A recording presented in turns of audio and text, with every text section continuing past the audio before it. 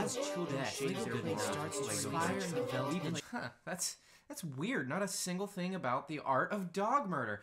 Outside of building a plastic empire off of stolen ideas, LEGO's had a pretty clean record. On the rare occasions LEGO receives any sort of mainstream coverage, it has such a positive light on it, unholy viewers immediately burst into flames. This is all for good reason, as the perception of LEGO being as family-friendly as possible has been meticulously constructed so even the purest of saints can't scoff at the brand. Even when a whiff of a stinky little incursion comes along, it's helmed by someone that's so blasted out of their mind, their art is a used urinal that he jizzed on. The point I'm trying to make is LEGO doesn't slip up, not in any real significant way. They might not make a figure you want or market something a little funny, but those things are only really talked about by the fans. Real controversies, the big boy stuff, that just doesn't happen. Seeds have been planted.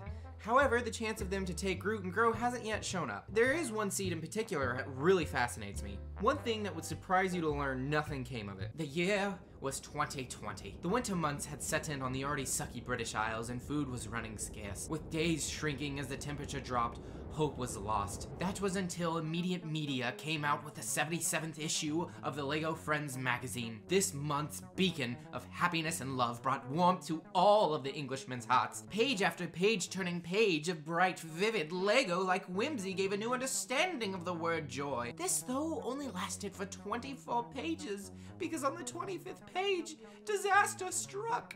In a LEGO magazine meant for young, impressionable little girls, encouragement and a recipe was given to make a poison death treat for your precious pooch. Should have just given him a knife. With this, I'll finally be able to kill that blasted dog and have the princess to myself. 1/2 of an appalling apple, 2 tablespoons of the most suspicious sunflower seeds, 100 grams of odorous oats, an undetermined amount of wicked water.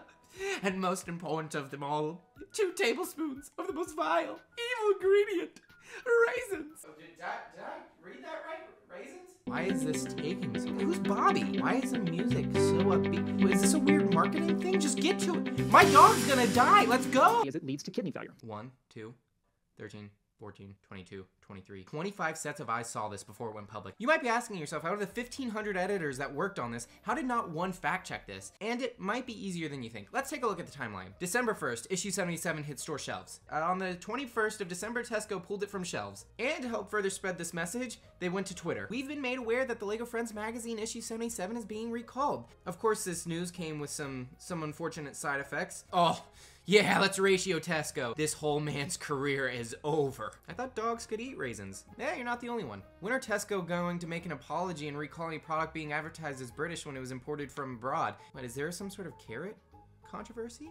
What was the LEGO Co. thinking when they created a recipe for dogs with lethal ingredients? They make plastic bricks, not food. The company should be sued and forced to shut down. In fairness, it is plastic bricks, and I'm sure that can take down a dog just as fast as a raisin. Hello to everyone in the UK who just saw this. You should also ban people from Japan. Wait, hold on. Wonder if I'll glow in the dark after eating these British carrots. Wait, there is a carrot controversy. This is a big deal, and not the carrots, the magazine. What was LEGO's response? Oh, right, nothing. It's not on their recall page. Guess they didn't want to ruin their streak. This all does strike up some curiosity. Why didn't more people talk about this? Where were any of the news outlets? Why was a dog treat recipe in a magazine about LEGO hamsters? How did Twitter not pick this up and get a hashtag cancel LEGO trend going? And most importantly, would these treats work on other animals?